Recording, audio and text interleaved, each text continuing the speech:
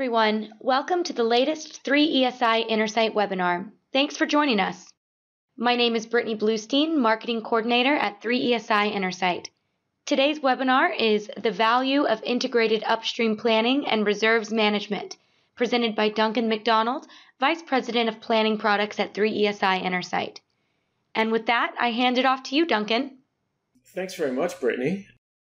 Good day, everyone, and thanks for taking the time to join this webinar on integrated planning and reserves. So let's get right into it. I'm sure you have all heard now that 3esi-Enersight has acquired Energy Navigator.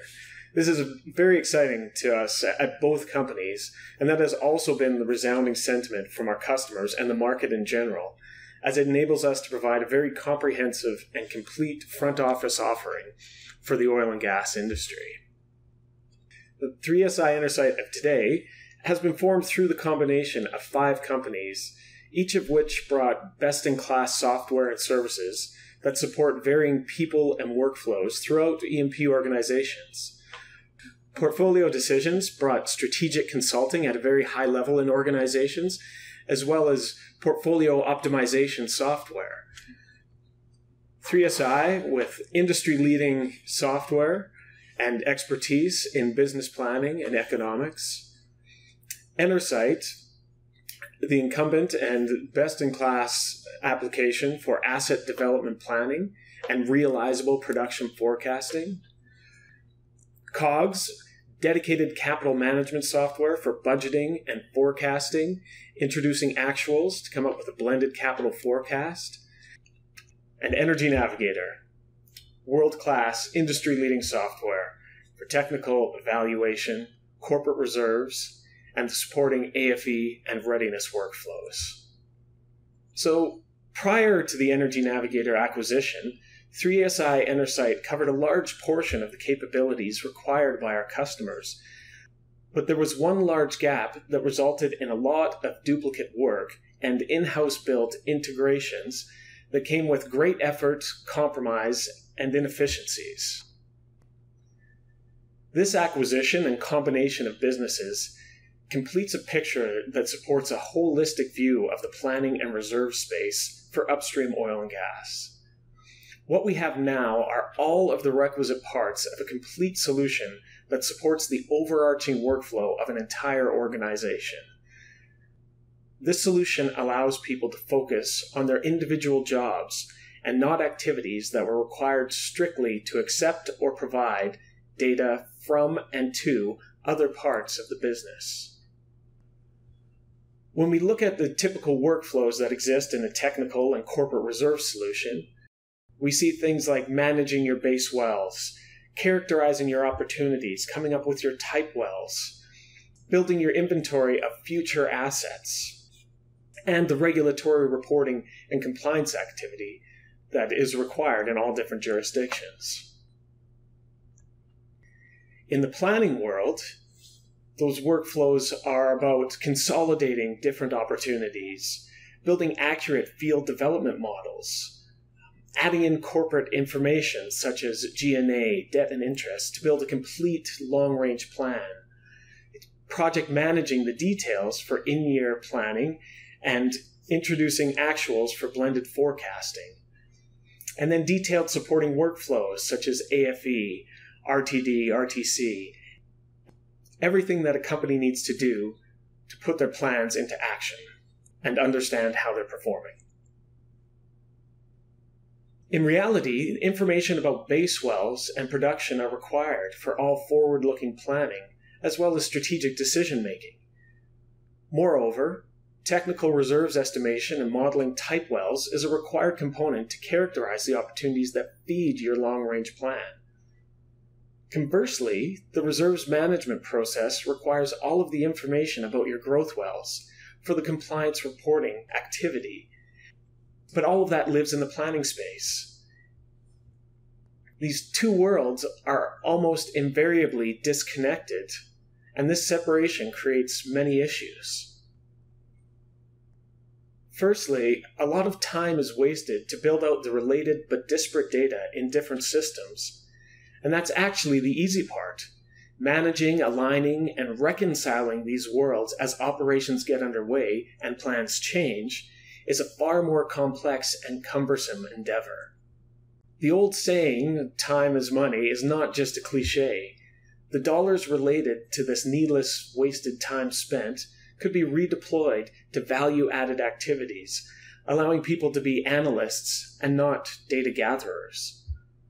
Instead of spending all of their time moving data around, your highly qualified professional employees should have the time to ask questions like, are we doing the right things? Or what could we do better to reach our corporate objectives?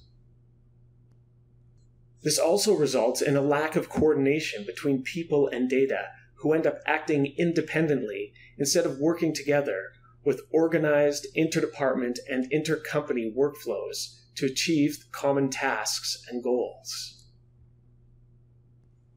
Reserves, the basis upon which value is derived, and the ability to make informed and realistic capital investment plans to maximize that value, are the key factors in determining an upstream oil and gas company's success.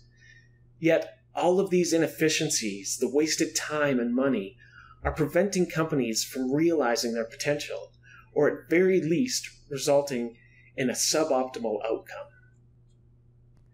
So, the integration of planning and reserves provides a unified view of the assets, resulting in increased efficiency and more informed decision-making. What I would like to do now is take you through what this integrated process can look like and paint a picture of how these two worlds can collide, but in a good way. So here is a picture of an integrated workflow. The big boxes here represent the different workflows that happen throughout an organization. In a smaller company, this might be the same people sitting around a single boardroom table. In a larger company, these are different people on different floors, in different buildings, in different countries, that require information from each other, but have no connection. The arrows represent the different pieces of information that different people need in order to complete their work.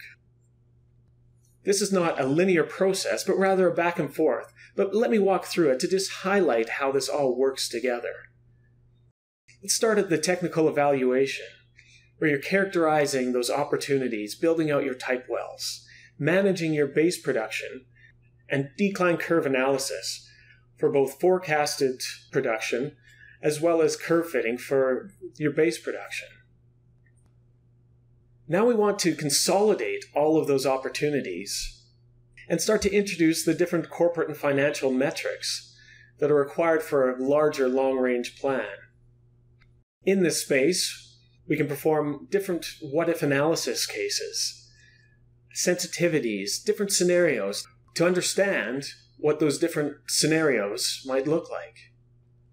Now the strategy and portfolio team needs to consume that information, usually in decision units, maybe not at the well level, maybe at the asset level, or even the business unit level, to optimize the portfolio of different opportunities, understand the risk and uncertainty that comes with each of those, and ultimately make capital allocation decisions throughout the organization.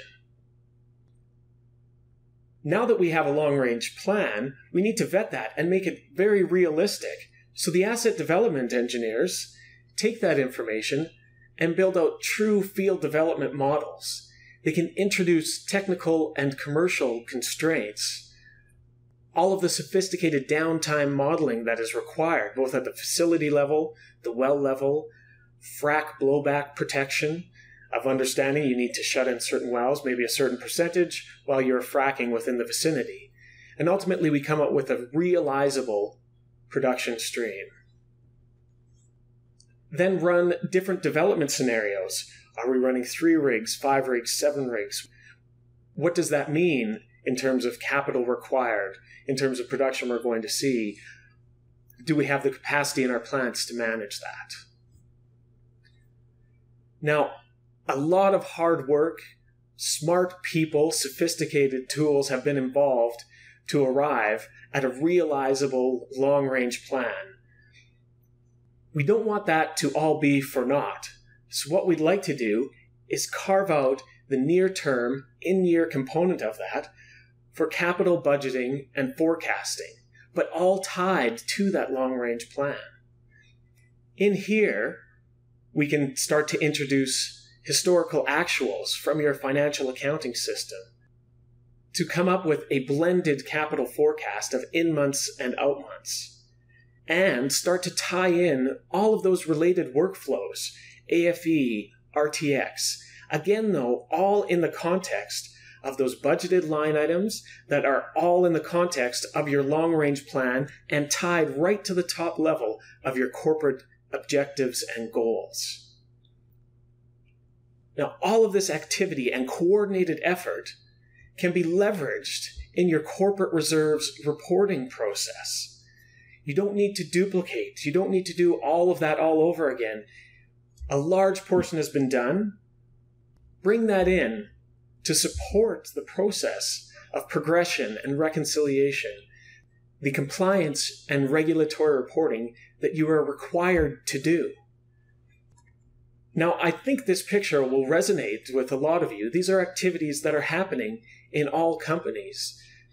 But in a lot of cases, these arrows are managed by moving data around in Excel, or in some cases, these arrows don't exist, and there's a complete disconnect between the different teams in your organization. The results of that are massive duplicate effort, and more importantly, decisions are being made with just a portion of the data, and or a highly convoluted picture of what is actually happening. There are significant benefits to bringing together these fit-for-purpose applications into one integrated ecosystem. First, it allows companies to quantify the current and future value of assets and their ability to deliver growth. So intimately understand the value and potential of your assets. Next, you can evolve reserves management from strictly a regulatory activity to a key part of the strategic planning process. So carry through and leverage all of that work that has been done in planning in your reserves management and reporting process, with, of course, the requisite delineation where required. Gain transparency, traceability, and auditability from technical evaluation through corporate planning to reserves reporting. So look back to see plan changes and obligations that you've made year over year to clearly see the full storyline and plan forward accordingly. Understand the impact of different planning scenarios on the value of reserves. Know how various scenarios and changes to your plan impact your reserves. And finally, link company investment plans to the reserves commitments that you've made to shareholders. So ensure that you are going to hit the targets that you've broadcast to all of your stakeholders, and know when you are deviating from those targets in a timely enough manner that you can do something about it. Now, this picture that I've drawn and spoken to of this integrated ecosystem is a very exciting prospect in itself. But what's even more exciting, and why we are so excited about this, is that it exists today in the 3esi-Enersight solution for integrated strategy, planning, and reserves. In Value Navigator, you can characterize the opportunities to generate and define your asset inventory and manage all of your base production. In Easy Portfolio, you can manage and optimize your strategic portfolio in order to achieve your corporate goals, while understanding the risk and uncertainty of those different plays. In Enersight, evaluate and determine your field development plans. Map out your surface flow network with all the required technical and commercial constraints, sophisticated downtime modeling, to arrive at a realizable production forecast and development plan. In Easy Manage, you can consolidate all of those different asset models and start to introduce the corporate metrics to build a robust but malleable, evergreen long-range plan. In Easy-Execute, carve out next year's component of your long-range plan for detailed budgeting and forecasting, and then reseed that long-range plan as you introduce historical actuals with a blended forecast. And in AFE Navigator, introduce, in the context of that budget, all of your AFE workflows and readiness workflows that support the execution of your plan. And finally, back in Value Navigator, ultimately leverage all of that work in the compliance activity of classification and categorization, reconciliation and regulatory reporting in all jurisdictions, while respecting the requisite delineation between the planning and the reserves workflows. This entire ecosystem is about connecting the boardroom to operations, providing one source of the truth for efficient, informed decision-making, and eliminating the manual and duplicate effort to streamline and vastly increase productivity throughout your entire organization. An important part of this large integrated solution is to introduce fit-for-purpose tools that let people focus on their own world and make them as efficient as possible. Let us, as the software providers, worry about the movement of the data that is required in each of those worlds. In the past, tools have been bent and twisted and bloated into something they were not intended to be. People were forced to work in different tools or paradigms than that which best fits their needs, all just to support the larger corporate requirements. A well-planned integrated solution must also respect the investments that companies have made in other solutions and play nice with others. Ultimately, it needs to respect the different worlds while supporting all of the intertwined workflows that are required to run an efficient organization and maximize the potential of those organizations. Well, that brings us to the end of our webinar of integrated planning and reserves. I want to thank you very much for taking the time to join this webinar. If you would like any more information, please visit our website at www.3esi-Enersight.com. And please stay tuned for more webinars to come in the future. Have a great day.